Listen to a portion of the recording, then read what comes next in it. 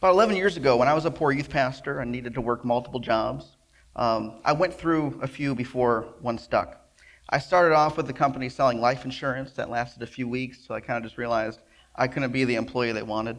Then I ended up working at a school for young adults with special needs, and I was a job coach there. And that was a really good place to be. But that eventually led to a job at a nursing home in an activities department, which basically means I played a lot of bingo. And so you can go ahead and go with that. And so with that, don't let those smiles fool you. Don't get me wrong, if you want fanfare or ancient Near Eastern politics, or if you want drama, intrigue, plot twists, complex politics, risk of life or limb, backdoor deals, or simply a good rush of adrenaline, bingo at a nursing home is right for you. So they called me the Kid. I was one of the few staff members that the residents took the time to nickname. My job was to be fun and to be a companion for them. Residents would sit in their doorway and watch, and people watch kind of as people would go by. This would give them something to do. But people watching would give them something to do throughout their day. So I'd walk down the hall and I'd give people high fives as I went by. And so I helped run activities. I led bingo. I held Bible studies when volunteers weren't available, and then I led bingo. If a patient did not have visitors, or if they didn't have enough visitors, they earned a spot on my list to see them individually. There were also, I noticed a lot of residents who used to read the Bible. They used to do their devotions and kind of have this daily walk with God, but they were no longer able to because of macular degeneration or something like that. And so for these people then, I bought a Bible in super giant print.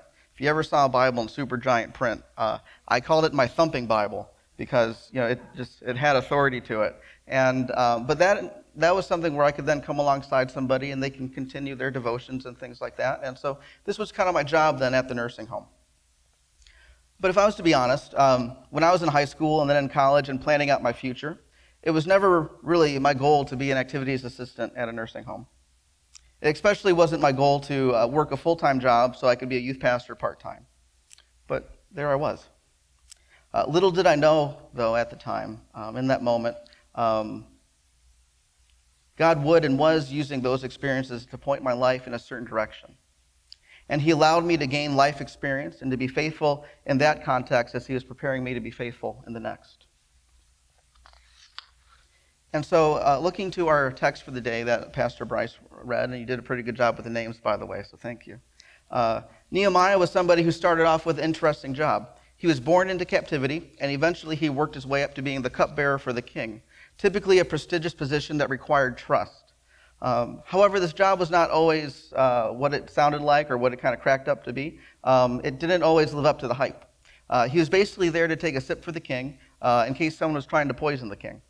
And so his dad got assassinated and his son got assassinated, so it was kind of like a hard job to have. And some kings were known to have their cooks' children as the taste testers or the cupbearers and whatnot. So there's a lot of heaviness that comes with this. But if you have this job, you're typically somebody who's trusted, who has the ear of the king. But what we found in going through the book of Nehemiah so far is that God used that time in Nehemiah's life for this greater purpose of then building the wall. If he was never born into captivity, he would have never been the king's cupbearer. And if he was never the king's cupbearer, he would have never been able to lead his people in rebuilding the walls of Jerusalem. So those moments of disappointment, those moments of, God, what are you doing? God was then using for something greater. So again, as we get into our text today in chapter 6, we see the same old characters are up to it again, plotting against Nehemiah. However, they're stepping up their game now. And they needed to because the job was almost done. The project was almost finished. So they invited him to talk in the plains of Ono. And so if you're ever asked to go somewhere called Ono, just don't do it. It's kind of like flying in a plane that says, paperweight or something like that. Just take the advice of the name. Don't do it. But Nehemiah showed discernment, and he didn't fall for it.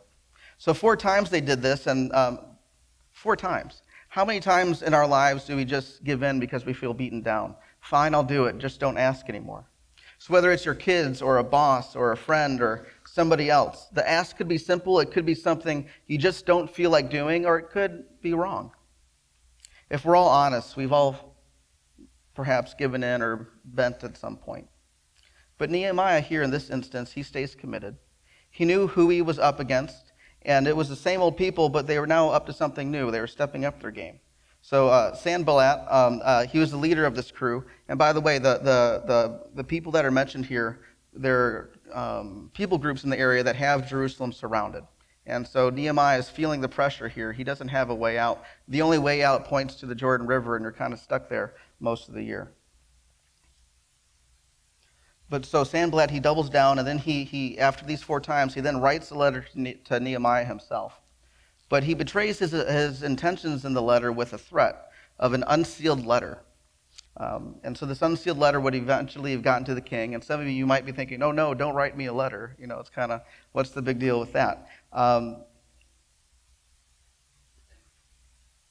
it wasn't just that he wasn't willing to lick the envelope. 2,500 years ago, the post office did things differently. An official would typically seal a letter with an official or royal seal to validate the letter as original, and then to keep other people from opening it. Because if you broke the seal and you weren't allowed to, something on you would get broken. And so it was kind of a way for security. But so he's sending an unsealed letter because he wanted others to read it then. So today, this might be like writing an open letter to someone and then posting it all over the internet, or reading portions of it out loud or as a reel on TikTok or something like that. It would have had some hot takes that caused others to get angry with Nehemiah. Either others would then attack him in the name of the king, or a movement might then start against Nehemiah that may be too powerful by the time the letter gets to the king, putting the king in this delicate political situation to where he would possibly have to then recall Nehemiah, thus ending the project. And so the goal here was to continue to put Nehemiah and his people in danger. These satraps, or the vassal kingdoms, these were kind of the, so they didn't have states, they had satraps or satraps, and then vassal kingdoms. And they were kind of all around then, and that's what the empire was then broken up into. So Persia was the newest power on the block, and Artaxerxes, the emperor or the king, he may have had the motivation then to rebuild Jerusalem as a fortification to keep the region in check. We don't know for sure his reasonings, but we know that his reasonings then fell into God's purposes. And so God was able to move international politics for the benefit of his people. And so I'm then able to often remind myself in looking at stories like this, if God can handle that, if God can handle what's going on worldwide and then all these complex situations, God can handle what's going on in my life as well. So these satraps or these vassal kingdoms, they might fight from time to time. And the king may or may not get involved. It would kind of depend. So I want you to imagine for a moment, it might be easy for a few of you, to think of it as your parents and you're on a long road trip. All you want to do is to get there and have a peaceful ride. And my mom's here, so she can kind of relate to this a little bit. But if you have, let's say you have 3 kids and they're in the back seat, they're all screaming, the dog is barking, something smells, and no, you're not there yet.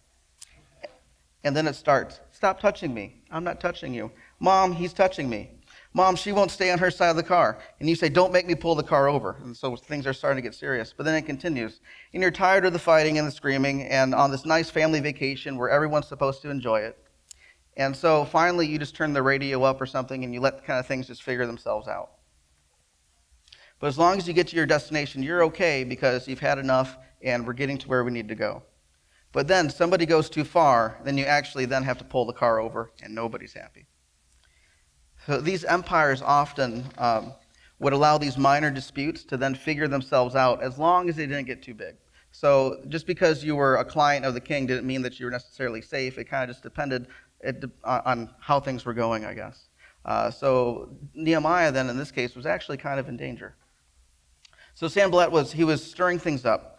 They've done this before. They've already sent a letter to the king years in the past, and that almost worked. But now they're doing something different with going to the vassal kingdoms and the areas around Jerusalem. And with this open letter to the king, they would have reason to back up or justify themselves when the king was finally willing to pull the car over. But Nehemiah, he slows down, he takes a minute, and he doesn't fall for it. Again, he's surrounded on all sides, but he's grown accustomed to this. It's kind of just like another day. He puts the goggles on. He's ready to go. And he had a method for getting through it. So when you're pressed on all sides, and it's the same situation or the same people, and it's happening again and again, and it's just consistent and it's beating you down, someone's writing a letter for the fourth time, what do you do? When you face overwhelming odds in this way, what do you do? Where do you go? Who do you go to? From what we see in the text here today, this is what Nehemiah did. And I kind of outlined three things. And these aren't in any particular order. They're just kind of how they appeared in the text. He stayed rooted in his purpose from God. Build the wall. He went to God in prayer as a source of strength. Strengthen my hands. And he trusted God with the outcome. Remember them. And so in going back to my time in the nursing home, another job function I had was to take orders for lunch or for dinner for the residents.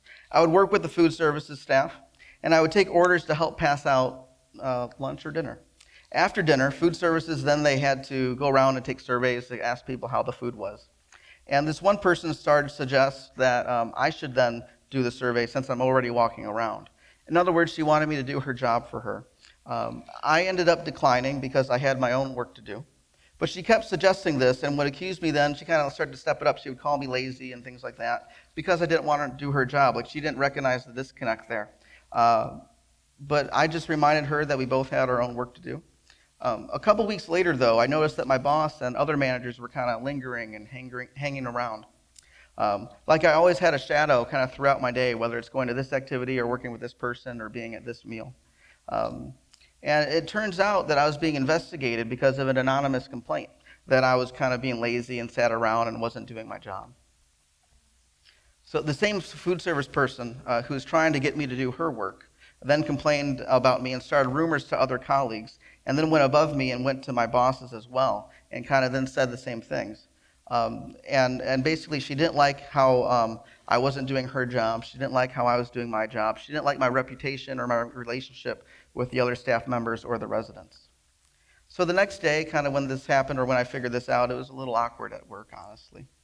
Then a week or so later, my boss informed me that there was an anonymous accusation against me, but that she and the other management, they didn't have any concerns about my performance. So in other words, I was investigated, but I was caught being good. That's always a good thing to do, to be caught being good.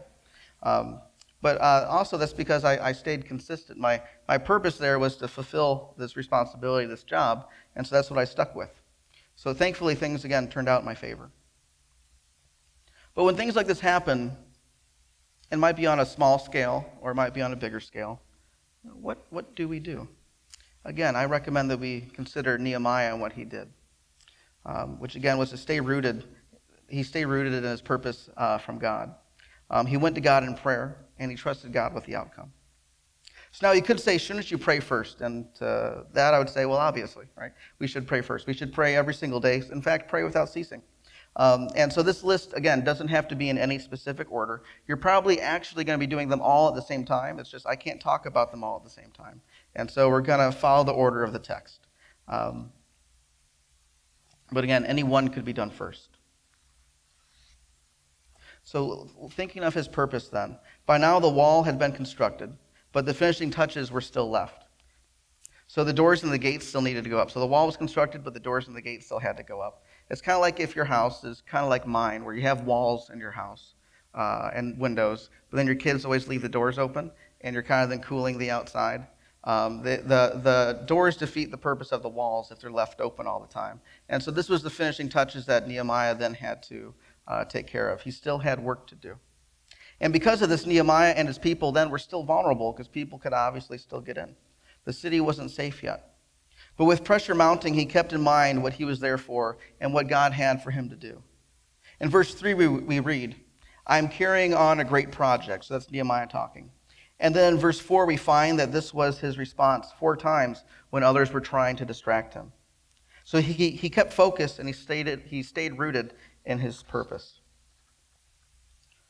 So when any form of temptation comes our way, or what we want to do is we want to remember who and whose we are in Christ. That's key. If you ever lose track of yourself, or let's say you're Nehemiah, but you kind of give in and you go to the plain of Ono, or something like that, or you fall off the wagon, so to speak, remember who and whose you are in Christ. One mistake doesn't mean that you're out forever. You also need to remember what Christ has done for you and the fact that you are deeply loved and valued, and you're worth it. Operating from a place like this, ultimately your purpose in Christ, is like standing on solid ground. It's from a place of strength. In Luke 15, 4 through 7, it tells us, suppose one of you has 100 sheep and loses one of them. Doesn't he leave the 99 in open country and go after the lost sheep until he finds it? And when he finds it, he joyfully puts it on his shoulders and goes home. Then he calls his friends and neighbors together and says, rejoice with me, I have found my lost sheep. I tell you that in the same way there will be more rejoicing in heaven over one sinner who repents than over 99 righteous persons who do not repent or do not need to repent. Some words that stuck out there for me weren't sinner or repent, but were actually joyfully and rejoice. So he wasn't angrily or doing something out of obligation or having to punish the sheep or anything like that. He didn't sigh and say, oh, it's you again. And EWW or YOU, you works both ways, right? He didn't do any of those things. Instead, he went after this one and rejoiced, and he was joyful. So if you ever, again, fall off the wagon, I want you to know God's response is joy and rejoicing to have you back.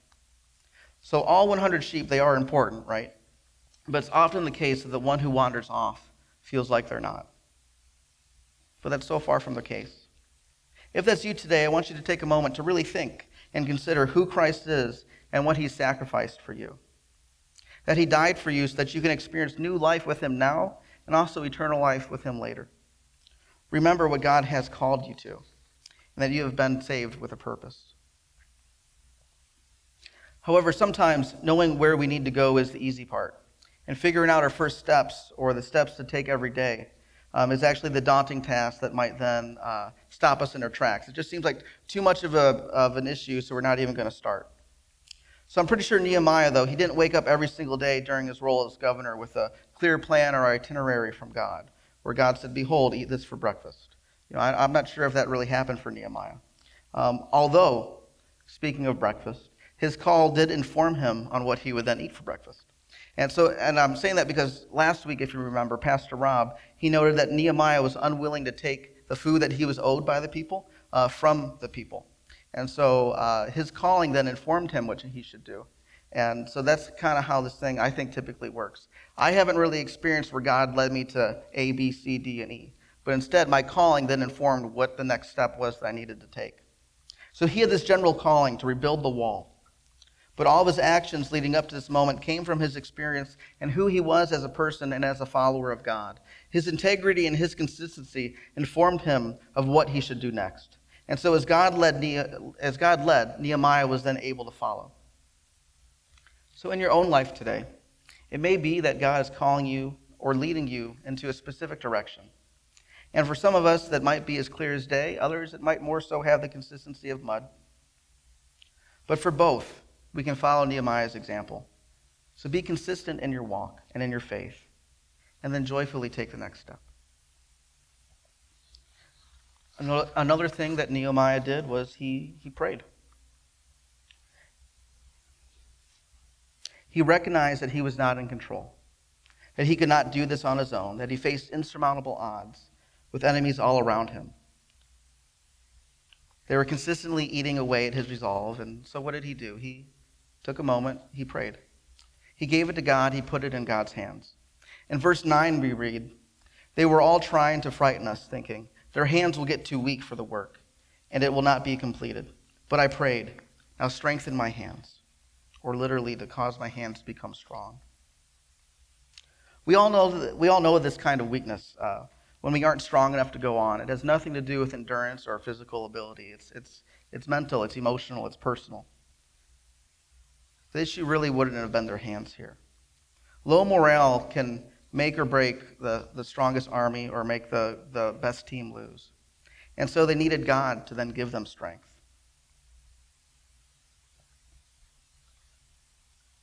And we see this throughout Scripture. And you'll notice in these verses that I'm going to read that it mentions hands quite a lot. And what stuck out to me in these verses as I was reading these was God could have snapped his fingers. He could have just said something. But God used his hands. And to me, that kind of says that as God steps into my life, he likes to get his hands dirty. He's involved. But read these verses with me. In Psalm 63, my soul clings to you. Your right hand upholds me. In Psalm 37, the steps of a good man are ordered by the Lord. Though he fall, he shall not be utterly cast down, for the Lord upholds him with his hand. In Isaiah 41:10 we read, So do not fear, for I am with you. Do not be dismayed, for I am your God. I will strengthen you and help you. I will uphold you with my righteous right hand. So God was a right-handed batter, apparently. Then in Psalm 139, verse 10, Even there your hand shall lead me, and your right hand shall hold me. And then in Psalm 95:5, The sea is his, for he made it, and his hands formed the dry land. So again, God could have snapped his fingers or done anything else, but instead, he got his hands dirty with his people. And I think God's willing to be involved, and God has demonstrated that in my life as well. But reading these verses and studying Nehemiah's story, it gives a sense of peace. If God can handle all of these issues, if God can move world politics to support his people in a way that those leaders making these decisions had no idea how they were falling into line, but they were just doing it. If God can do that, then God can handle whatever I'm facing today. And he also has the strength to pull things through and to strengthen my hands as well. So when these things happen, when you go through circumstances that we're talking about today, are you relying on God? Are you giving God the glory, the work, the success, the fear of failure? Are you giving these things to him? So at the hospital where I'm a chaplain, I kind of walk into a lot of unknown situations. I have a fancy pager and it just says, come to the emergency department or room 2 or ICU or something like that. And I'm kind of walking into the unknown. So I kind of, the prayer I say the most is help. That prayer says all I need to say, and it says more. Help. So if you're here today and you don't know where to start with prayer, I would say perhaps basic is best. Maybe your prayer, like mine, is help. Now, my 4-year-old, he demands before dinner that he's the one that prays before we eat. If you pray before we eat, it's not supposed to happen. He's supposed to do it. And his prayer every single time is, thank you, Jesus, amen. And he says the right thing. He says enough, and that's what it's been now for at least a year or so. Thank you, Jesus, amen. But prayer is a two-way street. It's a two-way conversation. Like any relationship, our relationship with God needs communication. So if you don't know where to start today, or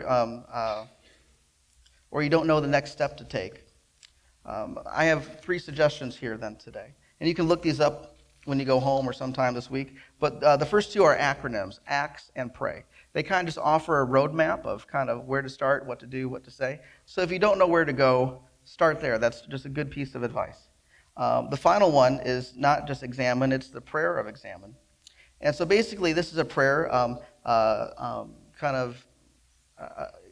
guy named, it's called the Ignatian Prayer of Examine. A guy named Ignatius, he came up with it, and it's a prayer of examine. But this basically helps you at the end of your day to examine when you felt closest and furthest from God. So when you stop to prayerfully consider where you felt closest to God, the idea is that perhaps God is calling you more into that direction. And where you felt furthest from God, start moving away from that direction as you prayerfully then consider your next day. And so if you Google Fuller Studio and then prayer of examine, that'll bring you to an 18-minute video that really goes over this prayer well. And it's a good place to get started, again, if you're not sure where to go. So if life is good now, my suggestion to you is to pray. If life is hard, if life is easy, my suggestion to you is to pray. Prayer is so much more than simply asking for things. It's not a vending machine, right? So when my youngest son, when he was in the hospital for about a month, I became what I call a vending machine consultant. I just knew where the best snacks were and on which floor. But prayer is so much more than just asking for something. It's a communication style. It's a way to keep a relationship going. So my suggestion to you at all times is to pray. When we feel challenged or pressed on all sides, like Nehemiah, use prayer then as a source of strength. And finally, Nehemiah trusted God with the outcome. In verse 14 we read, "Remember Tobiah and Sanballat, my God, because of what they have done. Remember also the prophet Noadiah, and how she and the rest of the prophets have been trying to intimidate me." Now you might think that Nehemiah is out for revenge, and maybe he is. Maybe he's only asking God to remember these things and the things that people have done to him. Either way, what he's doing here, which you can see, is that he's releasing his grip. And he's then trusting God with the outcome. He is freeing himself of the negativity and the pain associated with keeping a grudge. Where a grudge is really kind of poisonous, right? When you're holding on to it, it's not hurting the other person, it's hurting you. If Nehemiah took revenge, if he got consumed by it, this would have gotten in the way of rebuilding the wall. It would have gotten in the way of his consistency and God's calling for his life. It would have given his enemies the result they were looking for anyway. If you stop building the wall and fight me, you stop building the wall, I win. So what Nehemiah needed to do was let go of the outcome and give it to God. But so often we get consumed by our need to control or to get even. Something it just festers in us. We relive what we should have said over and over again. I mean, we have our best comebacks in the shower later that night, right? At least that's what I do. But in those moments, that person's not listening to me. I don't really have any contact. You probably shouldn't, you know. But if they're wanting to hurt me or to take up space in my head or mess with me, the only way to not let that happen is to not let that happen. So my encouragement for you today is to do the brave thing and to trust God with the outcome. Do what you need to do, stay consistent, do your part, and trust God through that whole process. You'll find when you do that, a lot of that might look like forgiveness. Matthew 18, 21 through 22 tells us, Then Peter came to Jesus and asked, Lord, how many times shall I forgive my brother or sister who sins against me? Up to 7 times? Jesus answered, I tell you, not 7 times, but 77 times. So in other words, a lot of times. And so you'll notice when you read in the Bible, it'll have like a footnote, and it could be 70 times 7. Some translations say 70 times 7. Some say 77. That's because it's kind of written the same in Greek, and it could be either one. But either way, having a 7 and a 7 next to each other, or 70 times 7, it kind of still gets to the same point. We often look at what Peter was doing with the standard to forgive somebody in the Old Testament was 3. And so he's doubling it, then adding 1. Like, I'm being really good here, right, Jesus? And Jesus says, well, almost. But he adds a 70. He adds a 70 to that. And that's significant. That's significant because the number 70, it represents the time that people were in captivity. From the destruction of Jerusalem to them being hauled off in slavery, or the brightest and best go off to Babylon, the rest get killed. And the city is left in ruins. It demarks the time from the time the first temple was destroyed to when they were building the second temple. And so what Jesus is actually doing here, he's saying, multiply it by 2, then add 1, but then take that and multiply that by this whole experience, this terrible event in everybody's past, something unforgivable. Multiply it by that, and then you've done enough.